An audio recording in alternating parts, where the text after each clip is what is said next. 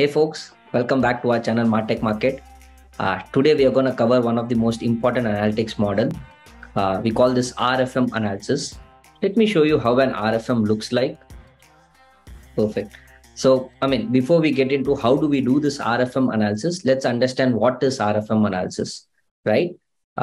So by the name it goes, R stands for recency, F stands for frequency, M stands for monetary value. Now, what do we do with RFM analysis is, basis the recency of interaction, frequency of interaction, and the total value spent by a particular customer on your business, we bifurcate or bucket them into multiple quadrants. Here on the screen, you would be seeing 9 quadrant. It could be 6 as per the business requirement, right?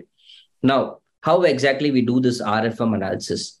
Now, basis recency, we give a score to a user, right? Basis frequency, we give a score to a user. Basis monetary value, we give a score to a user. And all of this will have its own weightage. Say for the ease of calculation, in this video, we have given recency a weightage of 20, frequency a weightage of 20, monetary value a weightage of 20. Now, how exactly we go about calculating the RFM score for each and every user is, let me show you an example here. Say your business would have 100,000, 200,000 user base or even a million user base, but I'm going to take 3 users for explaining this concept.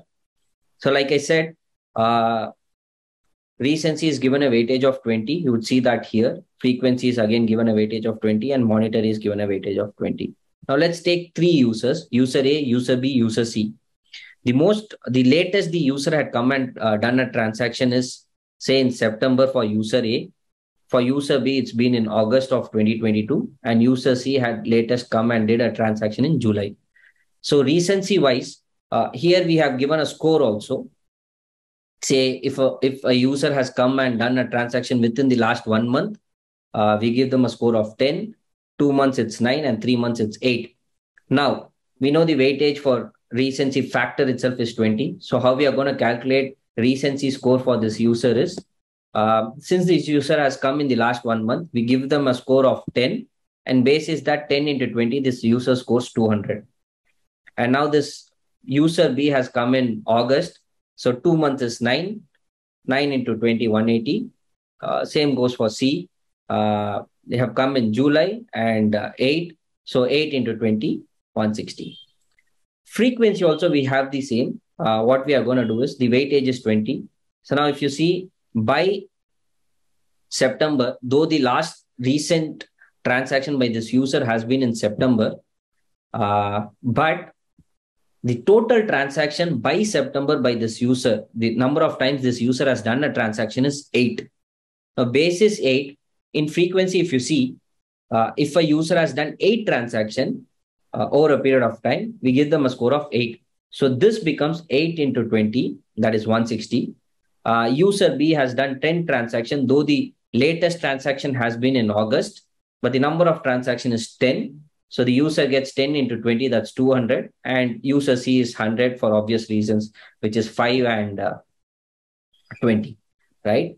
Monetary value, say user A over a period of time with this 8 transaction and the latest transaction being in September, in total has given a revenue of 101K to this brand. User B has given an 88K and user C has given 49K to the business. Now, basis this, if you see the score for each of this monetary value, if a user has spent more than 100K, we give them a score of 10. If someone has spent 75K to 100K, 9, vice versa, 8 and 7, right? Now, basis the monetary value, since we know this user A has spent 101K, the obvious score for monetary value is 10 and the weightage is 20. So 10 into 20 goes to be 200. User B gets 180, user C gets 140. So in total, user A's score, if I add up all this, they get 560. User B also gets 560, user C gets 400. Now, basis this, how do we represent? And this is just 3 users. It will be in millions, right?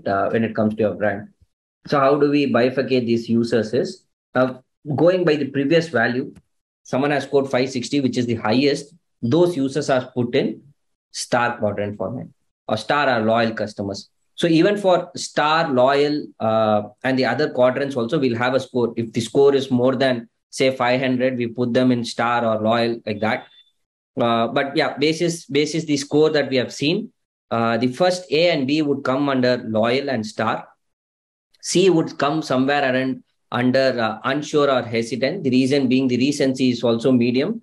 The frequency is also very medium, right? This is now, why do we do such an analysis? Why do we put our users into multiple quadrants? Very simple. We know this Pareto principle, right? We know that 20% of a customer gives 80% of the revenue, which means most of my business revenue comes from the top 20% of the customer. This is usually 20 to 30%.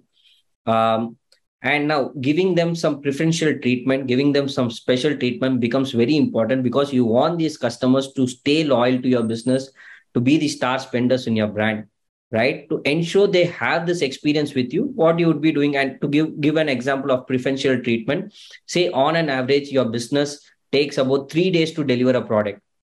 Now, if one of your star customer is coming onto the website or app, one of your loyal customer is coming onto the website and app and is trying to do a transaction, is there a way that we can deliver the product within a day, right? So now idea is to give these people a preferential treatment, keep them your star and loyal customer. Similarly, why do we want other quadrant is majorly, if you see, we have a lot of dormant customers, right? We would have spent a lot in getting this customer onto our business.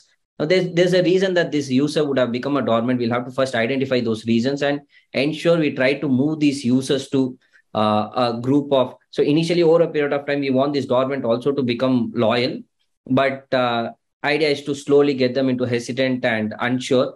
But the focus here is, while we put less focus on this database, the idea is to give more focus to your star and loyal and rising star customers, right? Now, having said that, this is a one-time analysis that you're any which way is doing, where if I see this is the current month data that says, hey, so many users are my star customers, so many users are my loyal customers, but the data may not be the same when you do the same analysis the next month. Why that would not be the same is, some of your star customers would have slowly become a little dormant and move to a category of at risk, move to a category of need attention.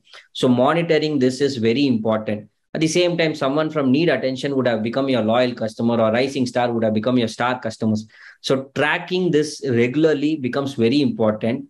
And what is more important is, if your negative notion or negative bucket customers becomes more positive, like a customer at risk becomes a loyal customer in this month, if that ratio is higher, then your marketing is on point. If the ratio is otherwise, where your loyal customer rate or your star customer rate drastically drops from whatever percentage it is to at-risk ratio or hesitant customer, then there's something going wrong. You're not giving that preferential treatment, or you're losing out on business. There's something going wrong in your business or marketing, right? So this is when tracking this at a regular basis becomes very important. And one other important point is, so the quadrants that you see now is majorly for all audience. Doing this on a specific segment of audience also would make sense. When I say specific segment of audience, say tier 3 cities, this is just an example to make it a little easy to understand. Say you have audience coming from tier 1, tier 2, tier 3 cities. Tier 3 cities, by default, the average purchase cycle is only, say, 2 months from the best of the best customer also, right? And tier 1, it is once in every week. So in that way, clubbing tier 3 and tier 1 may not give you the right data, or could end up giving you a biased data. Now, so creating a segment of all those people of tier 3 and then drafting this quadrants and then identifying who is a star customer becomes even more important, because even so, while we understand we are any which way is going to get transaction only once in 2 to 3 months, when these people come, how do we give them a preferential treatment? So this is why RFM analysis becomes very important. Understanding who's contributing your business, who are the detractors of your business. If you're spending a lot on your detractors, that's just wasting money. How to optimize your spends in terms of marketing, in terms of communications, and put more efforts on continuing to keep stars and loyals and rising stars more loyal to your business, becomes more important. While I do not say that you should never target your hesitant, dormant, and at-risk customers, that's very important to get them back onto the business. I'm only talking about how do you reduce spends there and increase your spends here, so that you're giving the right experience to the right set of users. Hope this video was helpful. Do subscribe to our channel. Thank you so much for tuning in. Have a great day.